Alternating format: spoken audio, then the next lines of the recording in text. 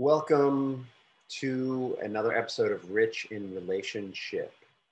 And this week on Rich in Relationship, I'm going to go back to talking about something I haven't hit in a long time, which is divorce. We've been really focused here on Rich in Relationship on relationships, how to make them work, how to have them be a win. But what do we do when there's no other option and we need to end the relationship? And in 2021, this is a serious question. I mean, we've had a year of pandemic now, and the outcome of a year of pandemic is that we're in some ways more socially disconnected than we've ever been. I mean, yeah, we've had Zoom calls and everyone's getting vaccinated and that's going to change, but it's going to take some time and some work to restore those relationships. So let's start from the beginning. Let's talk about what the experience is likely to be like. And if you're getting divorced, you can validate this. And if you're thinking about getting divorced, you can take this into account. It's very likely that you're going to have, number one, a hard time getting to court. The courts are backed up. There's been a year of minimal court activity, and courts, even though the pandemic is winding down somewhat, are still seeing people on an emergency basis for the most part. So there's going to be difficulty getting into the courts. What does that mean? That means if you're getting divorced, you're going to be thinking about, hopefully, mediation or collaborative divorce rather than litigation. And for those of you who don't know, litigation is when two attorneys negotiate with an intensity with the possibility of going to court in the background.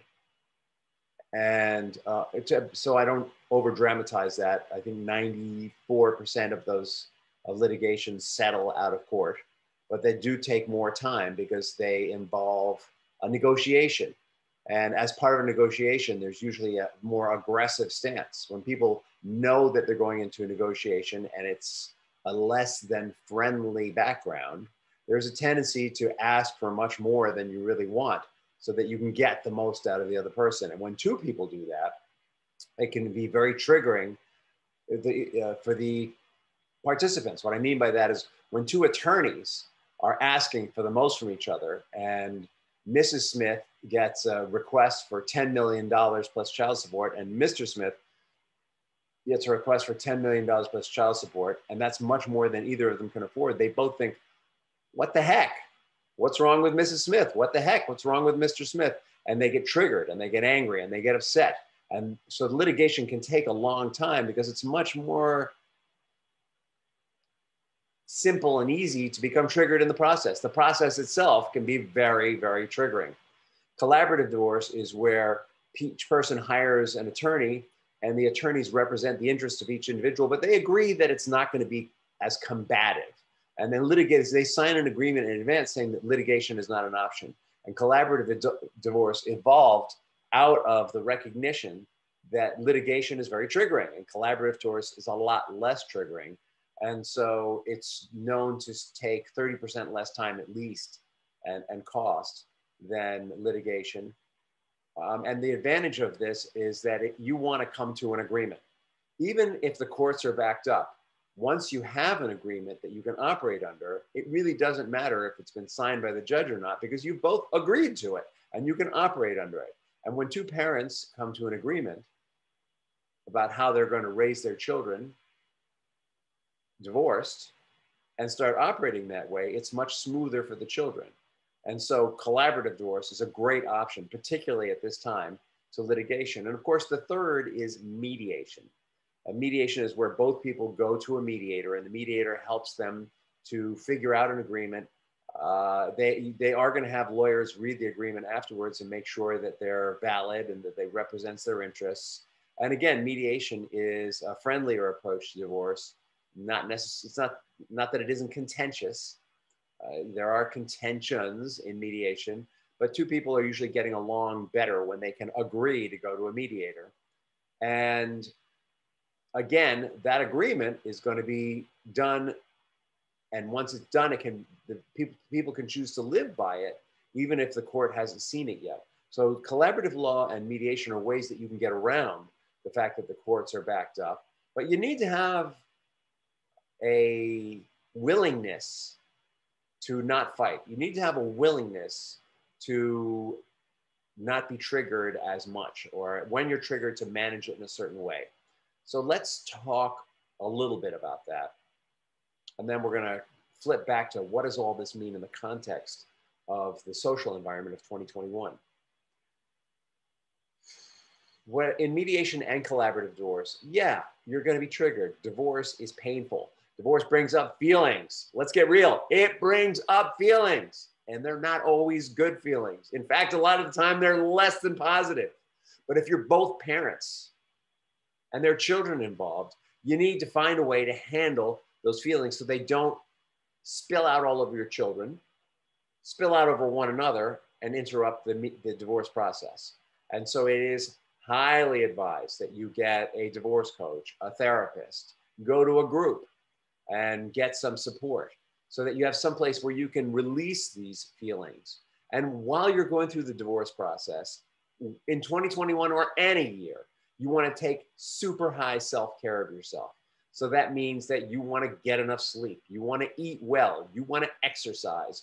You want to be, if you can be, connected to some kind of spiritual community, because study shows that helps. You want to have a mindfulness meditation and or prayer practice in your life, something, because that's going to help you manage your triggers. The studies show that mindfulness meditation and prayer shrink the amygdala, and the amygdala is our sort of our primal survival brain, the one that's what gets triggered when we get triggered. And when we're in our amygdala, we're very emotional, not super rational. Mindfulness, meditation, prayer help us to stay in our cerebral cortex and stay more rational. You want all this good stuff in your life so that you're not hurting the kids, right? Because you don't want to put the kids in the middle, and you don't want them to become collateral damage because you totally forgot about them while you were off, doing battle with one another. That's going to be true in any kind of divorce at any time. These are great, great tools.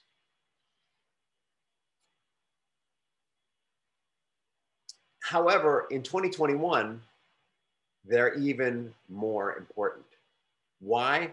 Because we've had a year of social disconnect. We've had a year of, for most people, not going to the office. For most people, not being plugged in their community. For most people, not being able to go to the gym until very recently. And so social interactions have been diminished. And what that means is our opportunity to talk about things and feel supported has been diminished. And so the need for self-care and managing our own feelings rises incrementally with that. And then when you throw into that not only are we all sort of naturally feeling disconnected, but the divorce process itself is alienating and disconnecting. When people get divorced, it is not unusual for friends, particularly married friends, to give you some distance. Now, it's not rational. They don't sit there and think, oh, Rich is getting divorced. I don't think I'll be talking to him. I think it's unconscious almost. I think it's more like they're afraid that they're going to catch it. Or alternatively, what happens is one people in the couple is closer to the friends, particularly when they're parents, because one person in the couple was more engaged in the schools, and most of the friends, when your parents are made through the school system. And so that person tends to walk off with most, if not all, of the support. And the other parent is feeling very disconnected. There's that word again. So we're not going to work like we were. School, there hasn't been a lot of school, so there's a lot of disconnect from school anyway. One parent tends to walk off with the friends. Sometimes all the friends disappear, and we feel very unsupported and disconnected. So the need for self-care and finding connection is even more important. Turn to, if you have these people in your life, your rabbi, your priest, your pastor, your spiritual leader of any kind. These are good people to talk to. Therapists, coaches, again, groups, awesome, all good. All things that can be helpful in this process. The last piece has to do with communication with the other parent, with our friends, and with our kids. So let's say that you have friends in your life and you don't want them to like disappear. What drives most people away and is most damaging to the children is when we hang out in blame, anger, and fear. And the problem is that in the divorce process, we are triggered and triggered again and triggered again and triggered again. And being triggered is all about fear, anger, and blame. And so first we're triggered and we get scared. Oh my God, I'm going to lose the kids. Oh my God, I'm not going to have enough money. Oh my God, I'm going to lose the house. Oh my God, he's taken all my friends. Oh my God, where my car, I have to sell my car. Oh my God, I'm going to need to make more money to pay for this, for my life, because all your expenses go up when you get divorced because you're living in separate households usually. So the first thing that comes up is fear. The next thing is anger. Oh my God, that SOB, she is doing this to me, right? We get into a sort of a victim blame thing. And then it just starts coming out. And we call up our friend, oh, Tom, hey, how's it going? Oh, I'm getting divorced. You know what? He is such a jerk. He's taking the car, he's taking the house. My life is going to cost so much more. You know what? He was cheating on me during the pandemic. And I can't believe that this is happening to me, right? Who the hell wants to hear that? Not many people. They may want to hear it. They may want to help you with it once, but they're going to want you to be moving on with that feeling. So really part of how we alienate our friends is by going on and on. And the reason is that divorce takes, on average, a fast divorce is a year. An average divorce is more like 2 to 3. So a quick divorce, one where you're managing your feelings and you're moving forward with the agreement and you're not having a lot of contention, or when you're having contention, you're settling it quickly, might be a year. It might even be 6 months if you're really on it. But a year is kind of what a faster divorce goes, how a fast divorce goes. And typical divorces go on for 2 to 3 years. So do you think your friends want to hear about that for 2 to 3 years? Do you think they want to hear about the pain and the suffering for 2 to 3 years? If they were good friends, of course they would. But the reality is that they can only allow their experience to be shifted so much. And when they're in there hearing about somebody else's pain again and again and again, it pulls them down and they unconsciously pull away. And so that's why I'm encouraging you, find other resources to talk about this and manage those feelings. And the other thing is our children. The face we need to be showing our children, particularly regarding the other parent, is we need to be always uplifting the other parent to the best of our ability, which feels almost impossible in the face of divorce.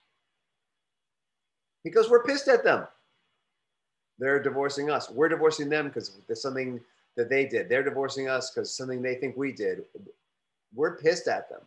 And so it makes it really hard when we get in front of our children to not say, oh, you're going over to her house. Yeah. Oh, she's got a boyfriend now. We don't want to talk to them like that. Where we want to be with our children is we want to be talking to them about their lives. We want them to know that we support them. We want them to know that we still honor the other parent as the mother or father that they are depending on, no matter how evil they may seem to us, no matter how narcissistic they may seem to us, no matter how awful they may seem to us.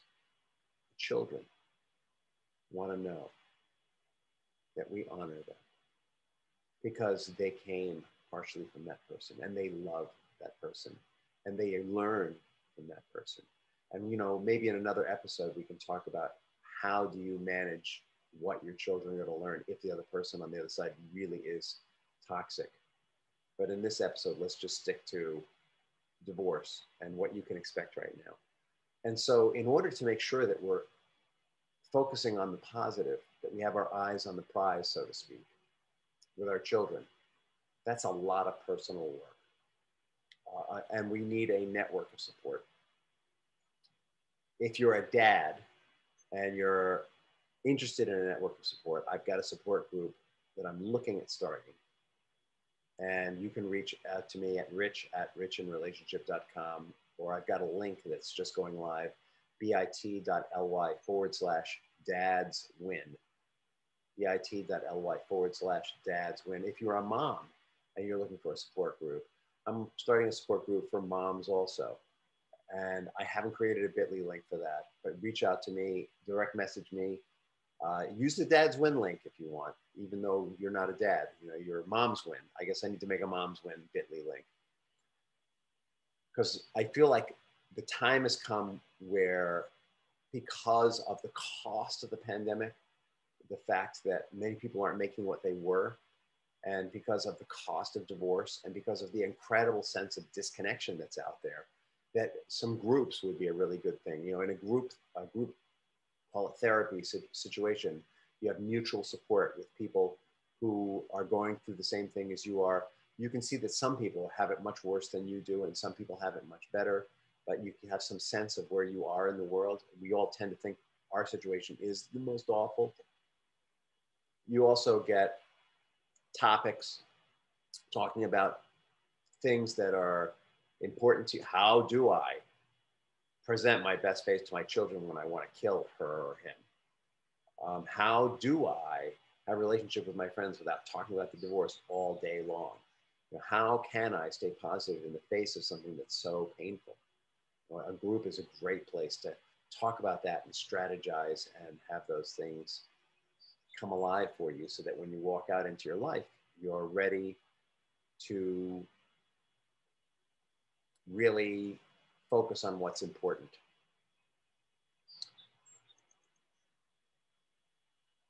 That's what I have for you today. The punchline is, divorce is more stressful than ever. It probably is going to take more time. We all need more support than we ever did.